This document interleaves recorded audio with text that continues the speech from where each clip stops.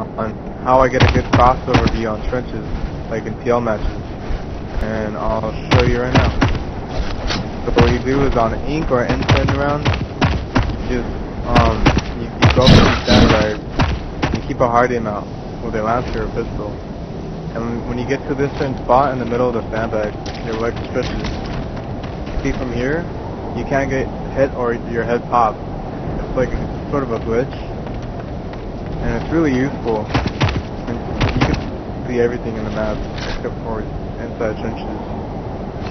And right now we found another spot. Here, hold on. Here's the second part of the video where we show you the crossover view on dry dock.